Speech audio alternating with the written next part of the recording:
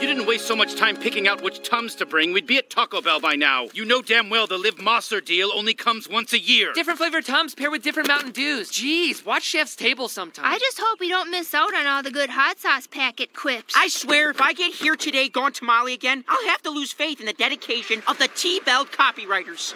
Looks like Glenn left his car on the curb for one too many Mondays. He's gotta learn. The street sweepers rule this domain with an iron broom. Yeah, or maybe he hasn't moved his car because you two shot him into space. You know, because of that whole thing with the Crystal Skull vodka bullet. What? Oh, what bullet? I don't remember that. How do you not remember shooting a guy into space? It's kind of a big deal. No, it's not. I shoot stuff into space all the time. You wish you shot stuff into Shut space. the fuck up or I'll shoot you into space right now. I didn't ask to be on this mission. Oh, let me stop it. We're going to Taco Bell as a family. This is supposed to be the happiest day of the week, and you are ruining it. Still, do you think Glenn is okay up there in space? There's no up there. Earth is in space. The dogs are in space. We're in space. Glenn is in space. Don't make a whole thing out of it. Yeah, and that's the last I ever want to hear about Glenn.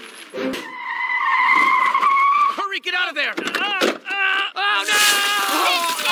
Jesus, get some depends on shot.